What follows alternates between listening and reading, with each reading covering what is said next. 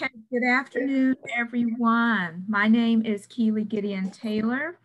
I am a member of the board of the Black Chamber of Commerce of Palm Beach County and also Resource Development Chair.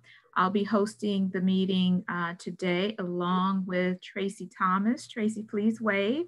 Tracy is our office manager. So thank you so much for joining our Ask an Expert series. Kicking off the 2021 year that is graciously sponsored by the City of West Palm Beach. Just some housekeeping rules. We do ask that when you are not speaking that you please mute yourself. We like to see all your beautiful faces. So if you are so inclined, please turn on your camera and let us see who you are.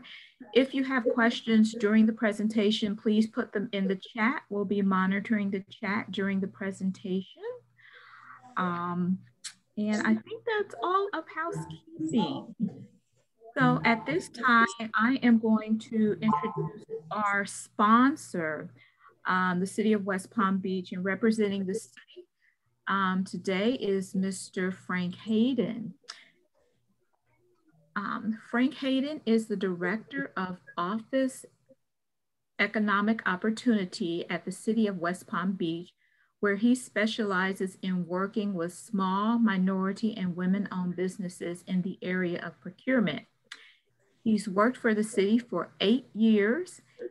The city was one of the first entities to step up and contact the chamber about sponsoring our virtual series.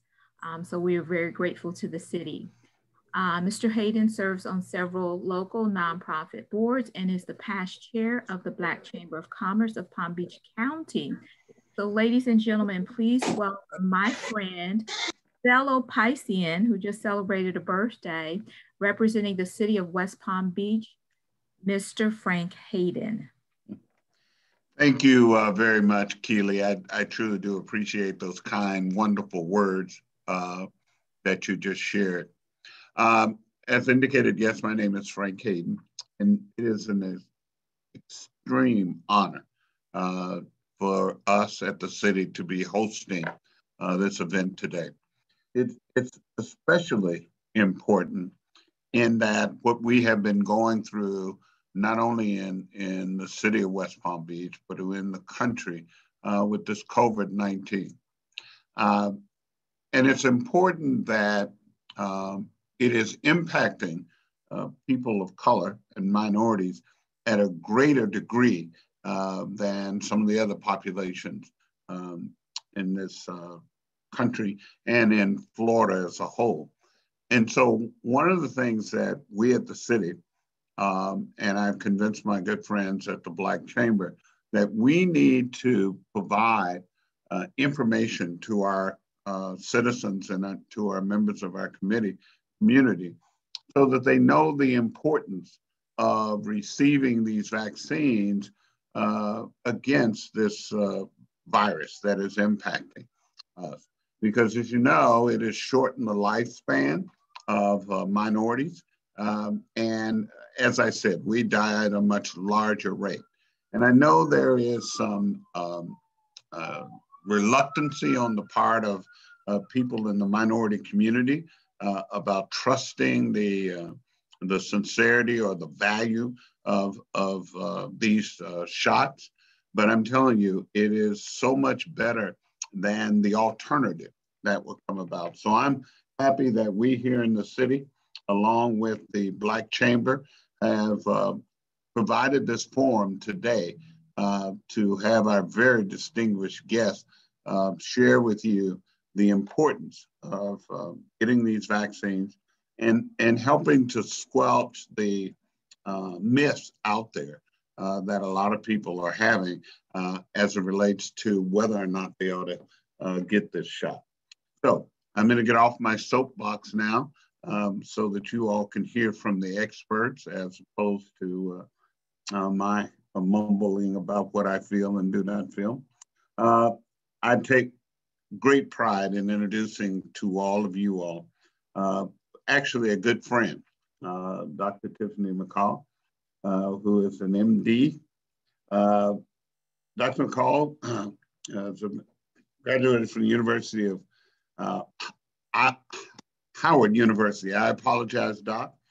We should all be quite familiar because that is where our current Vice President of the United States is a graduate of as well. He also then earned her medical degree at Howard University at the College of Medicine in 2001. Dr. McCalla is an advocate of healthcare in the community. And because of that, she is very actively involved in the T. Roy Jefferson Medical Society, which aims to improve the quality of life of students and adults in Palm Beach County.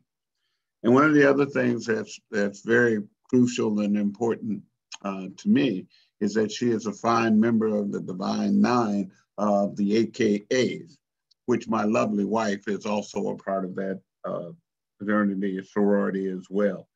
So without further ado, I'd like to take this chance now to introduce all of you to Dr. Tiffany McCalla so that she can impart her wisdom to us. Dr. Good McCalla. morning. I guess it's afternoon now. Hi, everyone. Thank you so much for having me. So I am actually in my office and I'm actually working today, but I did want to take a few minutes to make sure that I was able to answer any questions if there were questions specifically.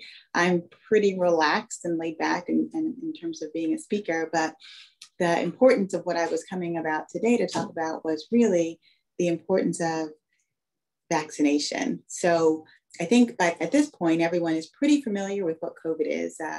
We first recognized it a little over a year ago out of China, and we know that the virus is pretty aggressive and it has been rapidly mutating over the past few months. So there are multiple different strains now. We've heard of the South African strain, the English strain, the South American strain, but ultimately it's all the same virus. And so because the virus has such virulence, meaning that it's able to infect people at such a significant rate, and because the virus also has a pretty high capacity for death, we take it very seriously and have taken it seriously. We've seen the havoc that it's caused across the country, in part due to our response to the virus, meaning that we had to close businesses down and that has infected everybody essentially, but even more so the loss of life and the physical hardship and emotional hardship that it's caused on our fellow countrymen.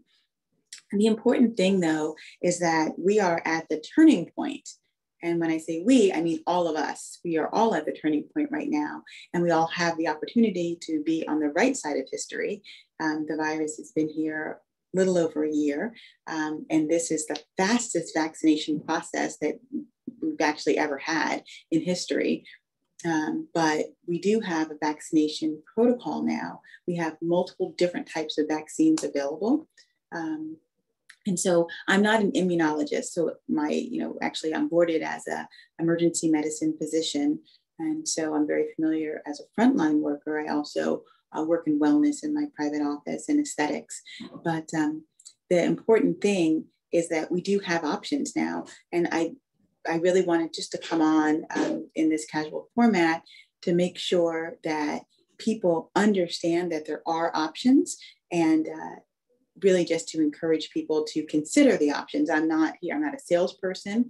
My job isn't to try to make someone feel like they have to get the vaccine, not by any means, but I do think that we can all agree that we have to get on the other side of COVID. So let's talk a little bit about testing. So we have a couple of different types of tests available still. The gold standard test that we use is a PCR, which stands for polymerase chain reaction. Essentially what that does is you take a portion of the virus. So what it's looking for is viral particles, and you put it in a test tube. It's a very advanced system that multiplies the virus. So we're looking at the number of replications that it takes to then detect the antigen. And so the reason we use PCR as a gold standard is because it can take multiple passes of PCR to show any virus, but it should detect virus if there is virus in the system. Very specifically though, there are drawbacks and fallouts from any type of test that you do, even with the gold standard. So the tester actually is the first hurdle. So, you know, you have to have an accurate test, and most people don't like them. I know I certainly don't either, but it really needs to be a retropharyngeal test. So kind of going back in the nose. People say, you're touching my brain, but absolutely not. You know, we're not going anywhere near the brain, but in order to get a very good sample, you do have to have that posterior nasal swab. In addition, the other type of test that we commonly do now is rapid. So there are rapid antigen tests, there are rapid antibody tests. And when we use the term rapid, we just mean that it's usually available within 10 to 15 minutes. These tests are not the gold standard. I repeat, they are not the gold standard. However, you know, by using this test, which is, you know, depending on the actual technique of the tester, the tests go up to 88% sensitivity, and the specificity is about 99%, meaning that if you get a positive on one of these rapid tests with an appropriate tester who has cleaned the surface and washed your hands and that kind of thing, you actually have COVID if you have a positive test. But if you get a negative test, there is, you know, maybe up to 10% chance that it was too early or you didn't have enough viral particles in your body to identify. So that is kind of just to clear up some of that myth or confusion related to testing itself. I do think it's important to have routine testing and frequent testing. This way you can prevent the spread. And so as we all are trying to get back to our normal lives, it is very important that we take care of ourselves, take care of our families, but we also take care of everybody else, and everybody else is our neighbor. And so we encourage, you know, continual testing when it's available. Outside of that, we mostly do the nasal pharyngeal swabbing still as the standard testing. However, there are other options, being an oral sample. The oral sample doesn't have, it's not as sensitive as the nasopharyngeal swab, which is why most people still prefer the nose swabs, but the oral sample is an option as well. And does anyone have any questions about anything that I've said? Like I said, I'm pretty casual, but I want to be sure that everyone's getting all the information that they need.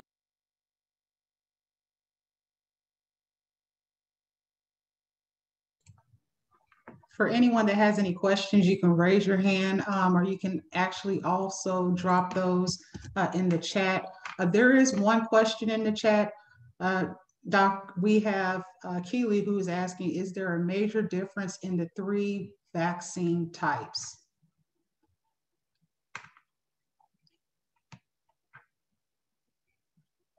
So yes, there is a difference, but I just want to, I saw another question asking,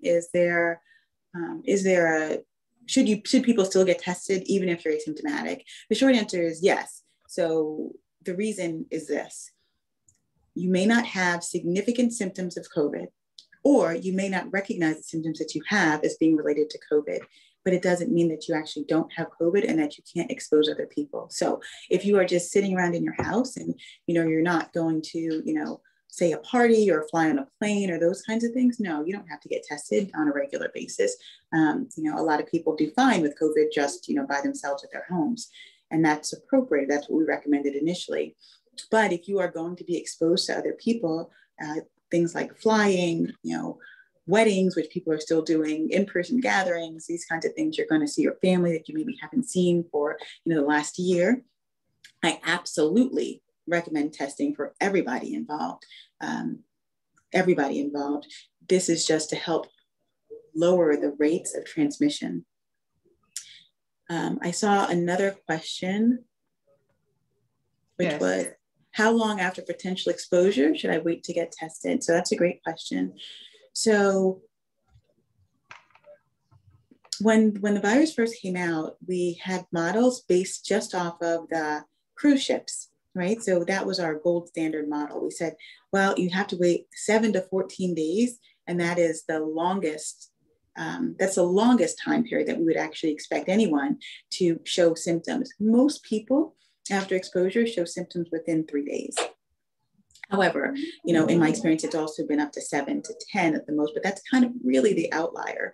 Most people actually will show symptoms very quickly within the first 2 to 3 days after being exposed. The problem is that everyone doesn't recognize what those symptoms are once they've been exposed to COVID. So Some of the symptoms may be something as innocuous as, you know, a little bit of extra fatigue, like you have a hard time getting out of the bed, or, you know, a little bit of muscle soreness, which could also be because you exercised hard, a little bit of nausea, vomiting, diarrhea, sore throat. So the symptoms vary so much, and that's what makes it really so difficult to kind of pin down. And that is the reason that the routine testing is recommended, because it is very difficult to you know, say, oh, this is definitely a COVID symptom. The symptoms of shortness of breath, cough, and fever, I actually don't see that in most of the people that I test that are positive. And that, just as a, you know, as a side to, you know, be transparent, I also do a concierge testing through my private office, Callogenics. But, you know, most of the people that we see don't actually have fever. So I hope that answered the question. Okay. The next question. Right. Next question, Doc, is can you mix and match the vaccines, and will you need to get an annual booster shot, or will you need to get annual shots? Okay, so I'm going to get to that. Just give me 1 second. I want to focus really quickly on part of the reason of the importance of early testing. And the reason for early testing is because if you have a positive test and you are someone that is high risk, so when I say high risk, I mean someone who is more likely to have a dangerous outcome with associated COVID, meaning you're overweight, you have diabetes, you have hypertension, you have asthma or underlying pulmonary disease, you would be a candidate for a monoclonal antibody. And so we don't hear a lot of people talking about that, but the monoclonal antibody essentially puts you in a position that you develop antibodies to COVID so you don't get sick. So it doesn't mean that COVID goes away completely. I've heard people say, oh, I got the antibody and, you know, I still wasn't feeling that great, and my wife didn't get it. She was okay. The problem with COVID is that we don't know how everyone will react to the actual virus. So what we try to do is, if you are a high risk person, we will give you this antibody to reduce the risk of you ending up in the hospital, but you have to get it before you actually get very, very sick. So that's the reason that you're getting this testing before you're like, 104 fever and, can't breathe. By that point, the monoclonal antibody to prevent hospitalization is a little bit too late. So moving on from that. So in terms of the vaccine question, so I saw one, can you mix and match vaccines? That was a question, correct? Yes. Okay, short answer is no, you shouldn't mix and match. The reason is because these vaccines, so everything is meant to create an immune response. Let's just talk about how a vaccine works. So the vaccine does not give you COVID. Why does it not give you COVID? These vaccines that we're using today, they are not whole virus vaccines. So if you think of like the flu shot or like the early polio shots, those were whole viruses, meaning that you give somebody a weakened dose of the virus, and they're able to make an immune response, which means that they could catch the infection if they don't have a completely intact immune system. Okay, that's not the type of vector that we're using for the current COVID vaccine. So no, there's no risk that you can get COVID from the vaccine. I have heard people say, well, I got the vaccine and then I got COVID. Well, yes, you probably got COVID before you got the vaccine, right? And so just because you get the vaccine, it doesn't mean that you cannot get COVID, especially in the first 2 weeks. Your body has to have enough time to create an immune response. People don't necessarily feel perfect or wonderful after they get the vaccine, but it's not the virus that's causing you to feel bad. It's your body's immune response. Your body is recognizing this abnormal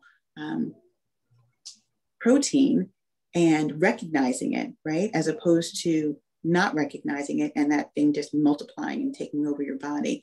So what the vaccine actually does is it triggers your own immune system. So your native cells to get everybody mobilized, marching and working to create a really large immune response. So some of the common side effects from the vaccine are the same side effects that you can get with any vaccine, which include a little bit of fatigue, muscle soreness, some low-grade fevers, chills, some nausea. I personally had joint pain and, but truthfully, everything ended within 48 hours. Now, the reason that you should not mix and match vaccines is because each of these vaccines were created in separate labs, and they're looking for a very specific immune response. So if you look at the data, although the vaccines that we have in the US are similar in that they're mRNA carriers, the first two that came out, the double dose vaccines, the Johnson & Johnson vaccine that is now coming out, has a little bit of a different modality. So the important thing is, although we are eliciting an immune response, it's not the same exact response. So my recommendation would be to not mix and match vaccines. To definitely try to get the vaccine that you got. And, the spacing is a little bit different depending on which vaccine it is, between 21 to 28 days. The studies, when they evaluated people that went a little early or a little late, they still had, appropriate immune responses. So, if you can, just get in to get that second vaccine wherever you got your first one.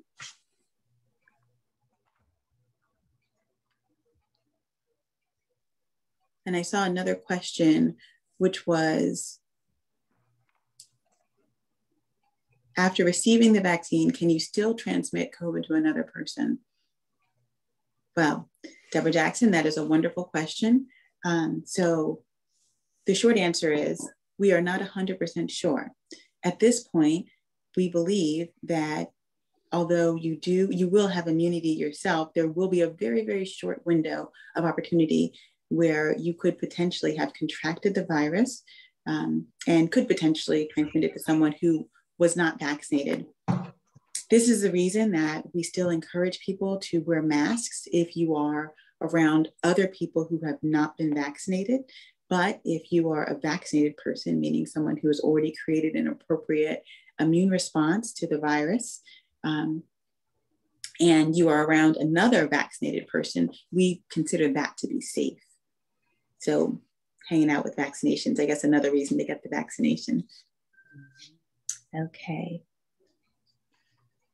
I see another question. Is the efficacy between the first two vaccines, which are stated to be 90 plus, and the J&J vaccine, which is around 80, due to the J&J vaccine efficacy is affected by the new variants? Okay, so great question. So we have to go back to the studies. Now we know that all of these things are less than a year, right? So all of these studies are less than a year. When people talk about things like booster shots, we've only had literally 1 full year of vaccines, and that's from the earliest infancy of trials. Most people, so when we talk about people, I'm talking about the general population, didn't start getting vaccines until December, if you weren't involved in a trial, which means that we don't really know exactly how long that immunity is going to last. Will an annual booster be recommended or required? Possibly. I guess it just will depend on how long people keep that immunity. And as more information comes out, it will be released to the public, and everyone is wondering the same thing, not just you. My hope and goal is that we get such a significant amount of immunity within the communities that we are no longer able to kind of carry the virus from person to person, and that we're able to squelch it. So that we don't have, so part of the herd immunity that we talked about really early in the virus, if you remember, is that if someone has already had the virus or they've been vaccinated, they may be exposed to it again, and that that may happen, but they will develop an immune response similar to the immune response you develop to the flu, or the way that the measles vaccine worked. So your body is able to recognize it, and it just doesn't kind of run rampant in the community. So people that are unable to get vaccinated, because there are some of those, will still be able to, kind of get out. So the other question was about the efficacy of the vaccines. The vaccine study isn't perfect. I've seen efficacy up to 95%. I think that's wonderful and phenomenal. What that means is there's still a 5% chance that you could get the virus, right? But the goal of vaccinating isn't just that you do not get the virus. It's actually that you don't get sick and die, right? So we have lived with viruses for eons. So if you think of all the illnesses, you think of the Spanish flu, you think of the regular flu, H1N1, you think of some of the, measles, mumps, rubella. So we live with viruses. The goal is to make this virus not the virus that is going to, cause a significant mortality and morbidity throughout our population. So I do think that, the virus efficacy is actually better than what the flu virus efficacy was. And, we took that vaccine pretty readily, just because if you've ever had the flu, you know how miserable it can be. And the same with COVID. If you've had COVID, everyone doesn't get affected the same way, but certainly you are able to create a much better immune response to the actual vaccine than you do to the virus itself. And that's in part of the smart technology that the virus has, which essentially makes your body not create this wonderful immune response.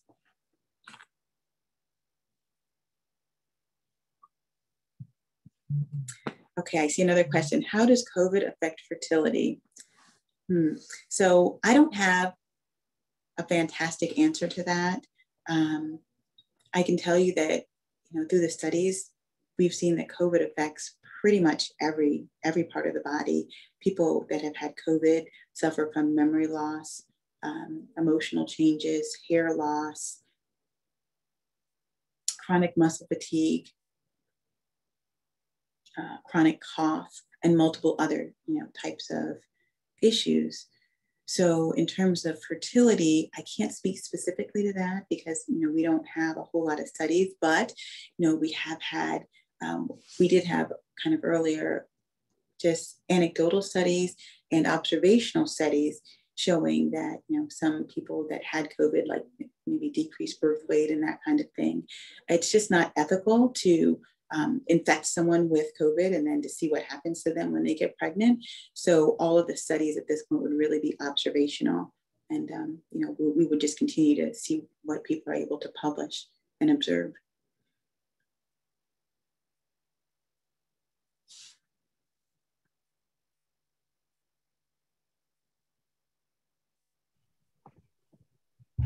I have a question. Okay. Thank you, doctor, for being with us and giving us all this great information. Just curious to know, in your circles, in the medical circle, and as it relates directly to Black people, you know, what is the most reoccurring phobia that we have with regards to our hesitations in getting the vaccine? It's a great question. I think that unfortunately, color and race is a thing still in the United States and in a lot of different parts of the world. And unfortunately, because people weren't necessarily authentic and open about treatments, treatment options, testing, and, you know, exposures, I think that the community in general has phobia. And I can't say that it's inappropriate, right? So if you think back to the Tuskegee, Tuskegee experiment, or you think back to even how we know so much about cancer technology, that wasn't a consenting person. If you think back to how we even found out about anesthesia, those weren't consenting women, you know, that, you know, were experimented on. If you think about even the first, GYN surgeries, those were not consenting patients. So I think that there's a historic phobia, and it's not inappropriate. Unfortunately, though, what we're seeing now is that Black and brown people are the most affected by COVID-19. Part of that is underlying, you know, illnesses such as hypertension, diabetes, obesity. Part of that is multi-generational living, meaning that people live with extended families, parents, grandparents, children. Part of that is diminished access to care in general. So, you know, some of that is social, that people don't necessarily believe they have to go to the doctor. They believe that they can heal themselves, as they've done historically or, you know, through the centuries. But the reality is that Black and brown people are more affected. What I see in the emergency departments is when people come in and they're super, super sick, they tend to be Black and brown people. And I work in West Palm Beach. Our population is not majority Black. What I see, I can tell you an anecdotal story of a group of people that all work together, 5 people, they eat lunch together, and they eat lunch together every day. someone had COVID, didn't realize they had COVID. I'm sure they wouldn't have taken their mask off if they thought they had COVID. But the 5 people then were affected. And I know this because I saw one in the hospital, and then I saw 2 days later another person in the hospital, and a few days after that a 3rd person in the hospital. Out of those 5 people, the only one that died was the Black woman. She had asthma and she was overweight. And these are people that I work with. So when you talk about the implications, they are significant and serious. There has been a campaign. T. Leroy Jefferson Medical Society has pushed forth this campaign. The Urban League has pushed forth this campaign. There's multiple people that are kind of all on the same side that are encouraging vaccination. I got vaccinated. Am I a high-risk person? I mean, it's my belief that if I got sick, I probably, if I got COVID, I probably wouldn't get super sick. I don't have any other medical problems. But I got vaccinated because I couldn't in good conscience tell other people, you need to get vaccinated, if I wasn't willing to take it myself. I am still of childbearing age, although I don't plan to have any other children. But it is very, very important that we protect each other. And so some of that is, the spoken word. So I'm coming here today, taking time out of my day to let people know vaccination is an option.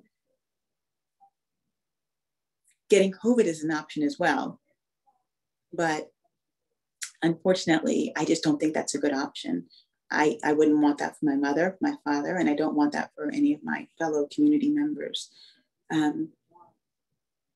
We have to encourage vaccinations. And I think that people have been doing that. I think, we've kind of partnered with a lot of faith leaders to kind of encourage vaccinations. We were heavily involved as T. Leroy Jefferson Medical Society. So I serve as board president right now. I'm very honored to be in that position, but we have been involved in the campaign in Revere Beach and in Belle Glade, trying to get people vaccinated. But everyone doesn't live in Belle Glade, right? We live all over, people of color, and the best thing that you can do is to get yourself educated, not the negative stuff, not just the vaccine is bad, it's going to kill you, but truly do the research. And if you don't understand it, go to someone that does understand it to help them explain it to you, and make yourself accountable to yourself and to the rest of the community as well. Thank you for that thorough answer. I appreciate the history actually that you spoke of as well, and in terms of Black people being used as experimental specimens for whatever the case may be. So I learned something from that. Thank you.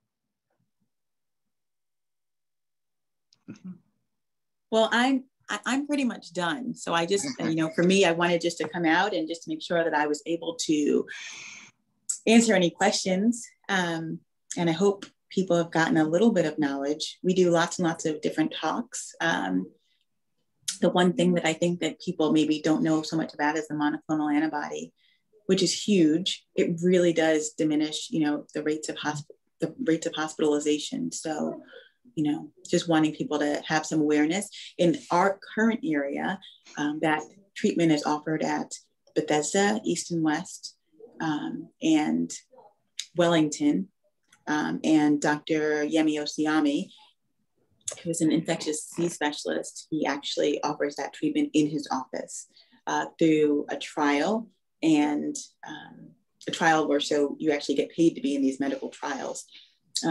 Or the actual antibody if you have a positive result. So, Doc and Keely, if I might, thank you so very much. I think this information that you have shared today is a wealth of knowledge. And as you said, it is not to persuade people one way or another, but it is to give them the information that they need to be able to make a sound, rational decision about the importance of getting this shot or not getting it. So on behalf of the city of Detroit, and I will take the privilege of speaking on behalf of my colleagues at the Black Chamber, we are truly blessed and fortunate that you agreed to come and share this information with our members and with the public in general. Because as I said earlier, I think there's nothing more important than our people understanding the importance of getting this vaccine in their system so that they can ward off this virus that's out there affecting us. So thank you very much, Doc. We truly do appreciate it. And so, Keely? Okay, thank you, Dr. McCalla. And also on behalf of the city of West Palm Beach and Palm Beach County, I think Frank thinks he's still in Detroit, but we're in West Palm Beach. You are very true. That just, after you've been in something for so long, it just slips. So I apologize. Yes. Oh, absolutely. And on behalf of the Black Chamber, I want to thank the city of West Palm Beach for sponsoring today's Ask an Expert. And as I mentioned earlier, they have stepped up and they're going to be sponsoring 3 more Ask the Expert events throughout 2021. So thank you for that sponsorship. At this time, I'm going to turn it over to Tracy Thomas, who's going to highlight our new members. She will be followed by Grassford Smith, who is our board chair, and we will give you back your afternoon. So Tracy, you're up, followed by Grassford.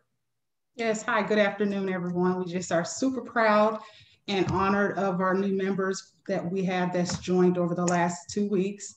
I'm just going to name off these companies. The P3 Group. We have the Palm Beaches, which is also known as, informally known as Discover the Palm Beaches. We have CTOS Corporation. New York Life representative is Maureen McKenzie. Career Source of Palm Beach County. And Dunstan Independent Insurance. We welcome any of you that are on this call that's interested in membership. You can join us. Our website is www.blackchamberpbc.com, and we look forward to having you. Thank you, Keely.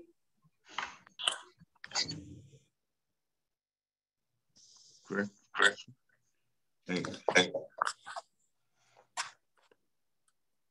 Am I on deck now? You are.